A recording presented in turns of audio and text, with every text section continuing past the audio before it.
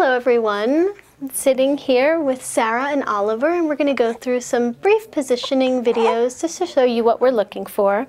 One of my favorites is called laid back breastfeeding, and this is where we lay the baby tummy to tummy on mom's chest. We use gravity to hold baby onto mom, so we don't need to have as many pillows underneath to hold baby up. We mostly are creating a nest, a body nest on mom for baby, and a pillow under her knees.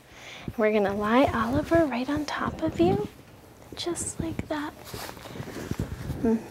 You can see how Sarah's arm is creating a little space for Oliver's head to be. I also wanted to point out the way that you pull your baby onto the breast in these laid back positions is really just leaning them on top of you. The only rule is that baby is lying on top of you. So theoretically, baby could be lying this way, even this way, more along the side of you.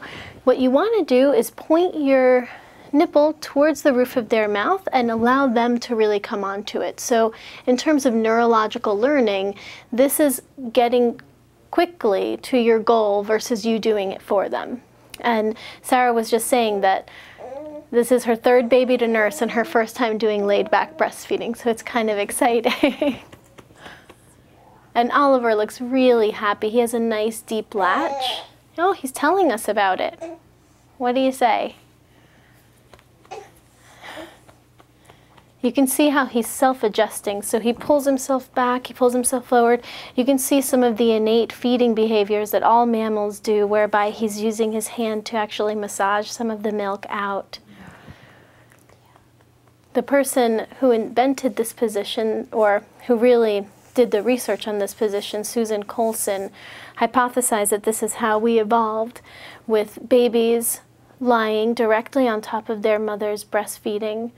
And you can see that this is the perfect gaze between mother and baby. So he can see her, she can see him, mom is relaxed.